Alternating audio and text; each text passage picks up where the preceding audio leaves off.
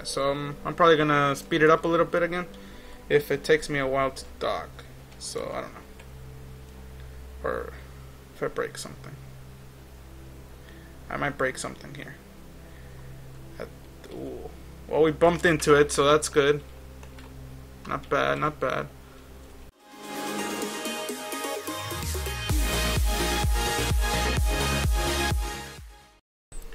Hello guys, welcome back to Gemini Gaming. Today I'm showing you another KSP mod called Cormorant Aeronology, created by Pack. This mod is basically just a rehaul of the space shuttles in the game. The space shuttle parts, a lot more parts added into the game, so you can build more realistic space shuttles, better looking space shuttles, more balanced space shuttles. And, you know, it just makes the whole process of building a space shuttle more fun, because you can build something that looks pretty realistic and with a lot of functions, just like the real space shuttle had. And you know, it's still Kerbal, so you can add some stuff, some crazy stuff. You can make your shuttle bigger, you can do whatever you want. So yeah, let's go ahead and get to the mod. Just gonna show you the parts real quick, and here they are. Alright, so the first thing that's added that's a very big deal are tanks. Alright, they're very big tanks. They're 5 meter tanks. Sorry, not millimeter. So yeah, they look just like the space shuttle tanks. You can change the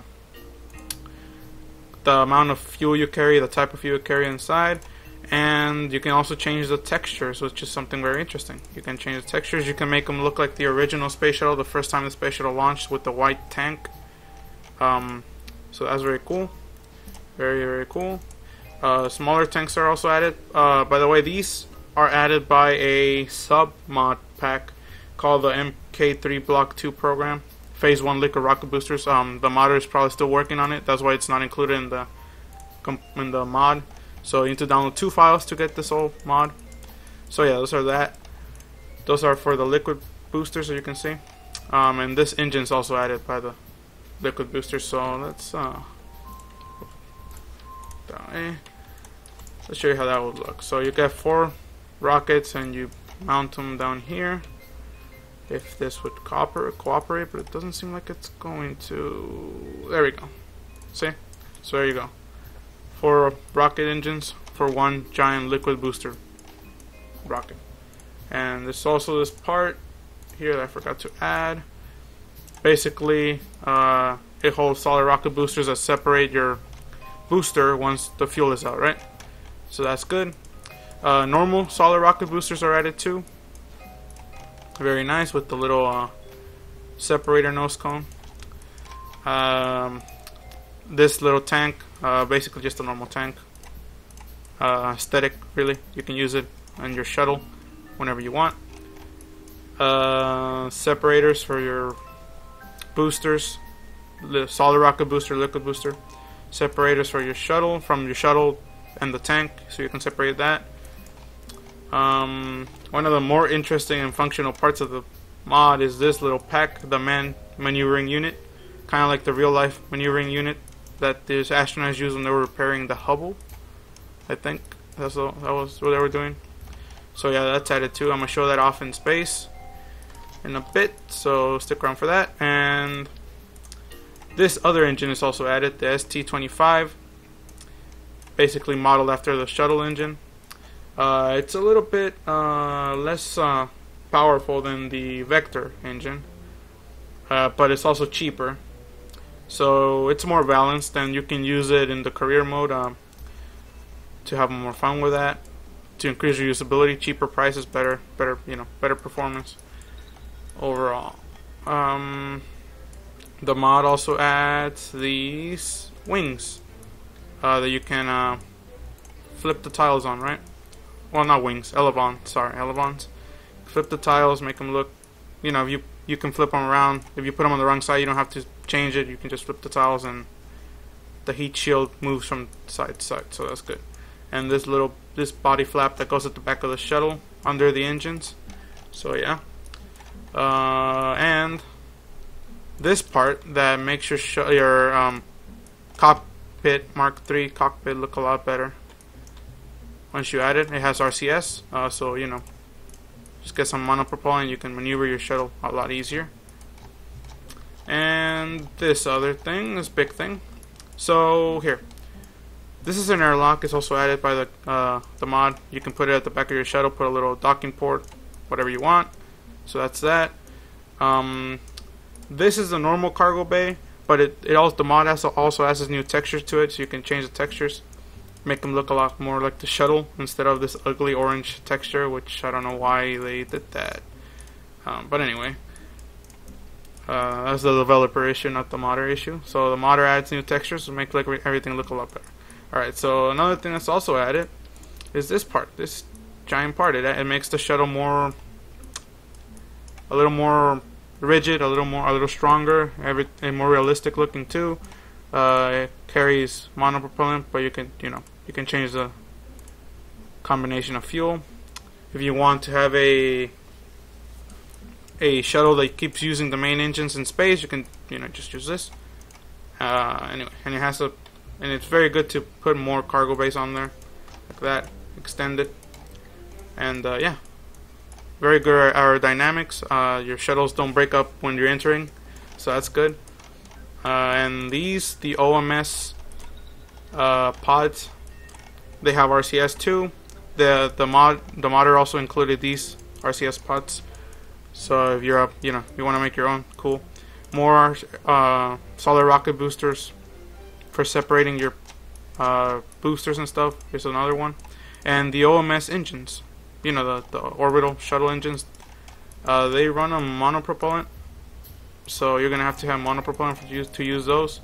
But you can carry it with this, like that. So whatever, it's all cool.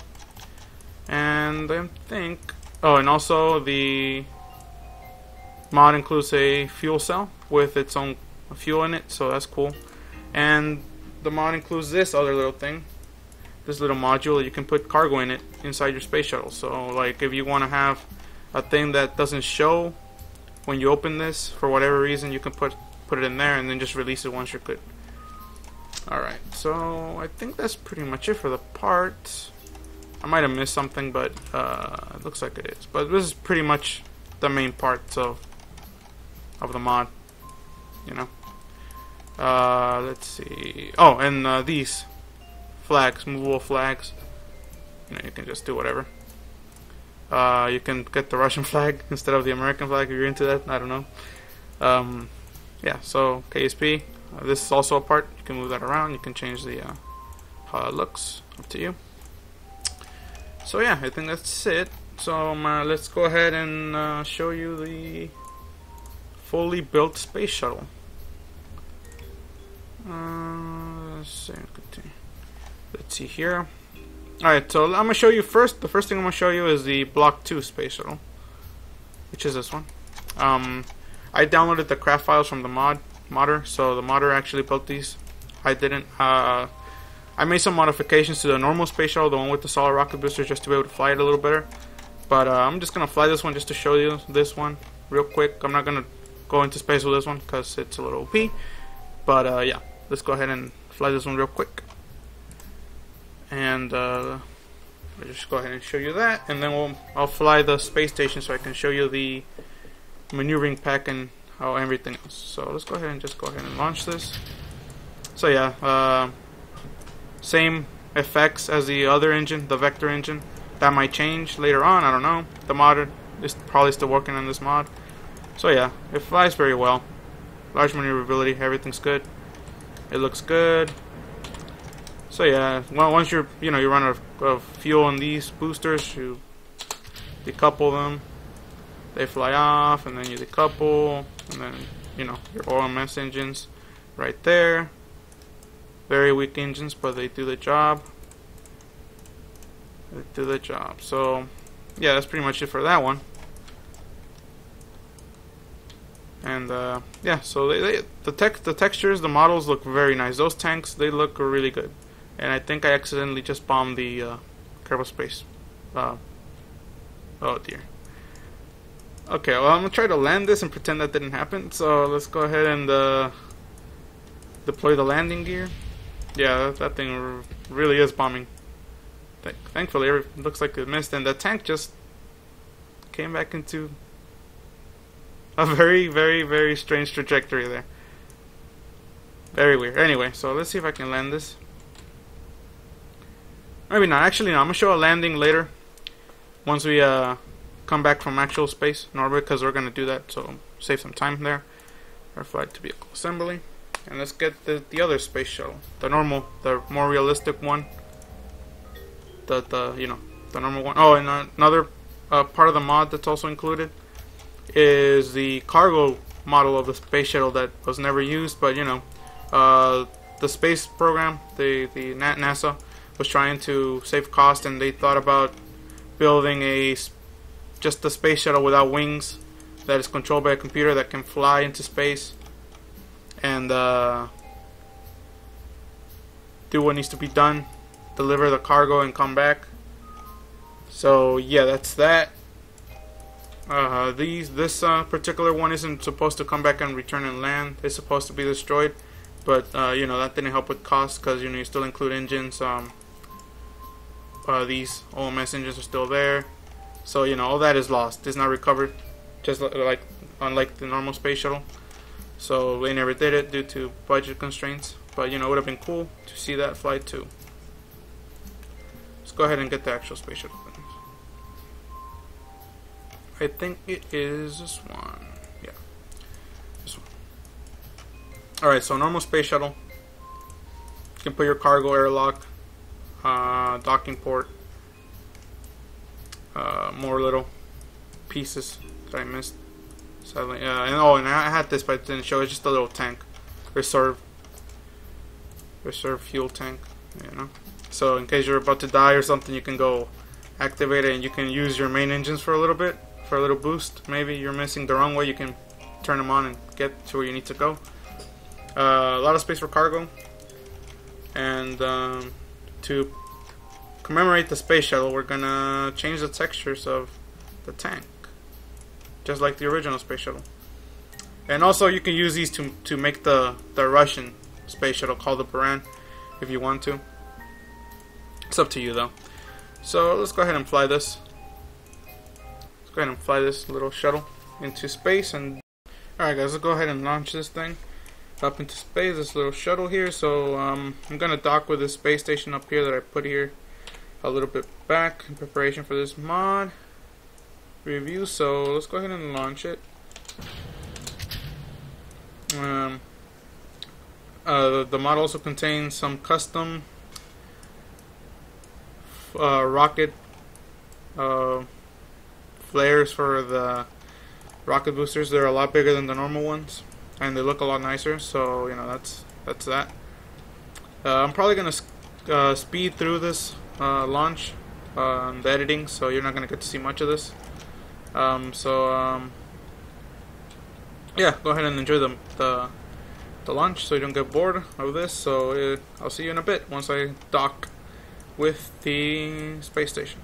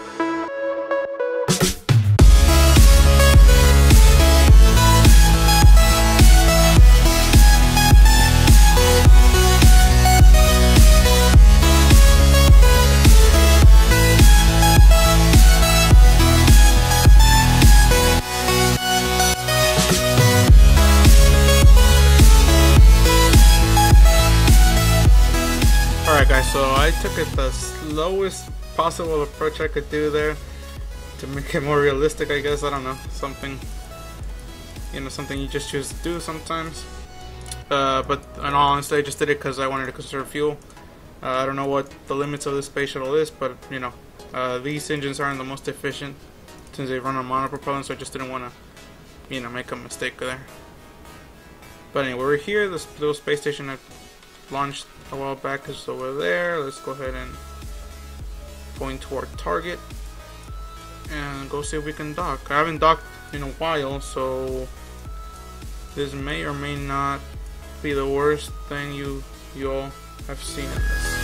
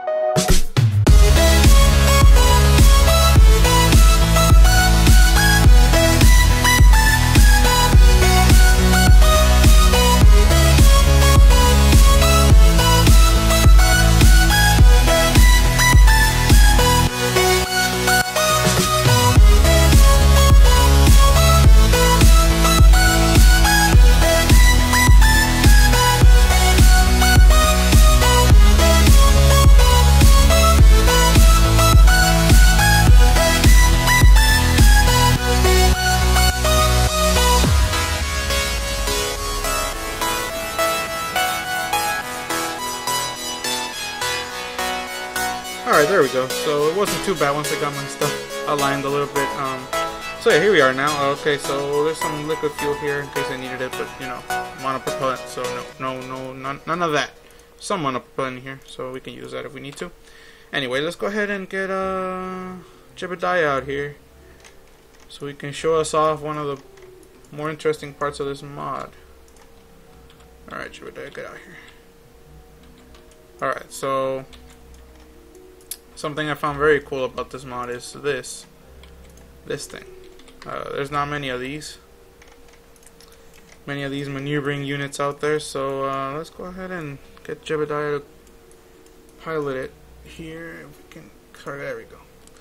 So we need it acts like a normal docking port, so all you gotta do is decouple node, and then we can play as Jebediah. Alright, so do we have any RC? Yeah, we do, okay. So once we're here, we can go ahead and control from here. So we can get any RCS to work out. Huh. Oh, so that's why. RCS is disabled now. Okay. Huh. There we go. There was a problem. Make sure you always activate them. Alright, so that's the problem. Alright, so here you go. So now your Kerbal has a ability to move around beyond his normal RCS capability. So now he doesn't use his RCS to move around, which is very cool. Or does it actually? No, he doesn't. Now he's using RCS, actual RCS from this pack here. So let's warp over to when it's daytime so we can see what the hell we're doing. It's very dark. Very, very dark.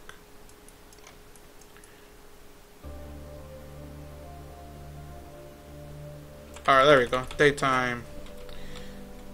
Alright, so yeah, it's gonna take a little while to get used to the controllers because it's a whole new control scheme. But, it's not too hard. Can go around and fly around with your Kerbal.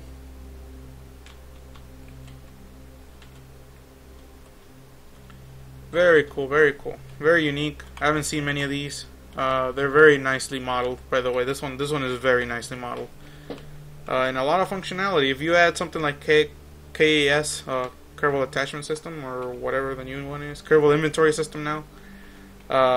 You could carry a bunch of stuff, I'm pretty sure. And I'm pretty sure this mod is compatible with that, so don't worry about that. So yeah, it's a very nice mod. One of the best I've seen in a while. And it's maintained very well. The mod creator is doing a very good job. So yeah. About that. How about that? Alright, so let's see if we can get a nice good old screenshot there. I don't even know what I'm gonna use, but whatever. Anyway, let's go ahead and dock back. You can dock back, which is something very cool with this. If I can do it. I already had enough trouble docking with the space shuttle, so let's go see if I can do this here. It's going to be very difficult. I will admit it's going to be very difficult. You have to learn how to do this all over again, man. You have to learn how to fly. Alright. Let's see if we can do this correctly. Currently not doing a good job, by the way. Okay.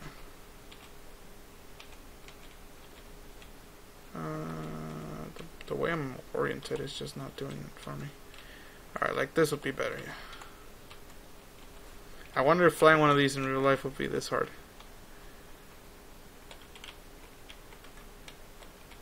Alright, I'm just gonna go for a rough landing here. Try to get it in. Turn that off.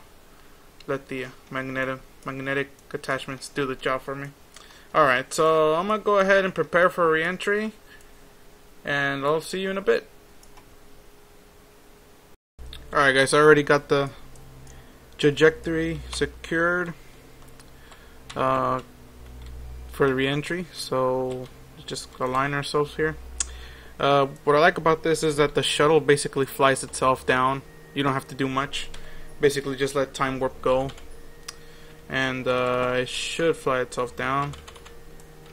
I found that 27 kilometers around there is a good altitude. Just put the periapsis above the space center, around close around there. So space center is around here somewhere. So yeah, just gonna let it guide itself down, and hopefully we have a successful landing. Maybe not, but we'll see. Just trying to get it aligned a little bit better. The better the alignment is, the most optimal re-entry trajectory you'll have. So you want it to be flat. Just point it prograde and line it up with the surface, and the shuttle should just glide down. Might have to do a couple maneuvers once you're like really close to the space center, but once you're down there you should be okay.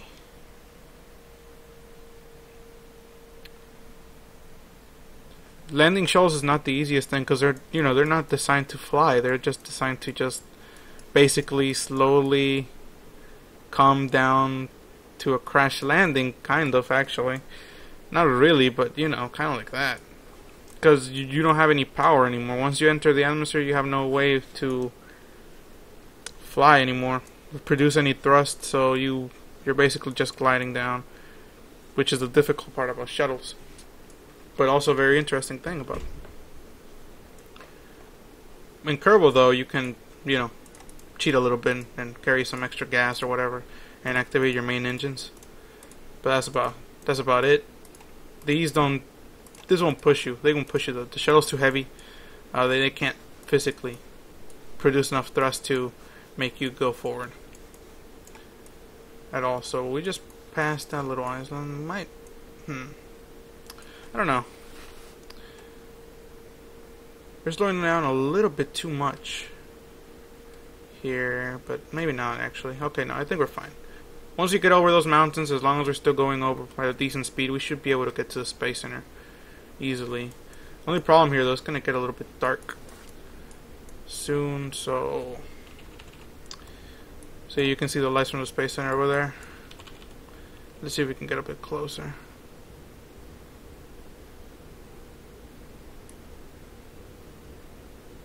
Ooh, it's gonna be tight. It's gonna be a tight one. I will be honest. Alright. Alright, so let's deploy the landing gear. We're still going a bit fast, but we'll be fine. Only problem I had with this shuttle in the past is that it gets really wild when you're trying to slow down. These maneuvers are not easy to do. It flies well once you're down at a normal speed. Okay, so I had to quick load there because I couldn't see a damn thing. So we're coming down now. Hopefully I can make this thing go away. It doesn't seem like it wants to go away. That's fine. Okay, so another thing that I forgot to mention, the mod also adds a drogue chute. So that's going to be a very good thing to use here because we're coming in real fast and real steep. Okay, I did it. I got it. Okay.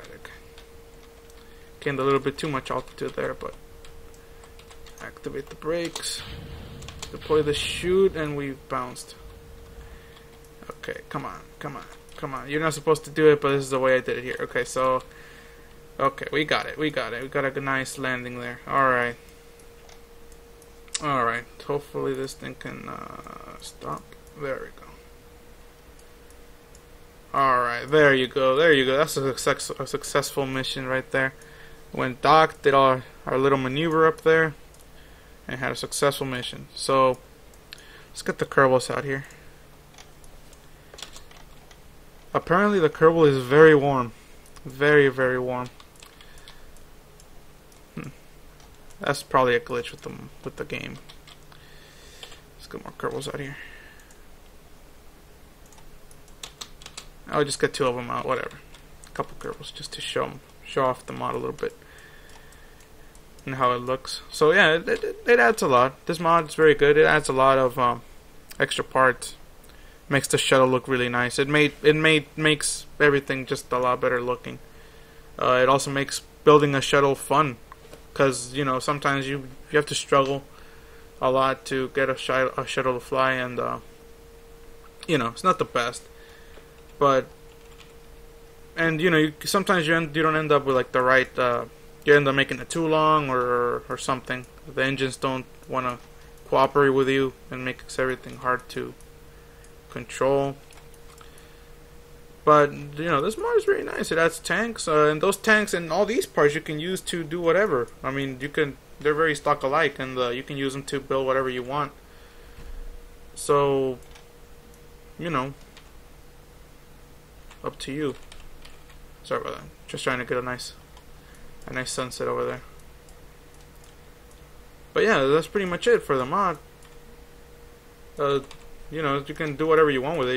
You can use the shuttle to take cargo into space, build a space station. It's very maneuverable in space. Those RCS thrusters really help. It carries a decent amount of fuel. There goes the moon. And you know, it's a very good mod. I haven't seen one that does this in a while. You know, the parts are very well balanced. Nothing's overpowered. The engines are very good. You can use the engines on any other rocket.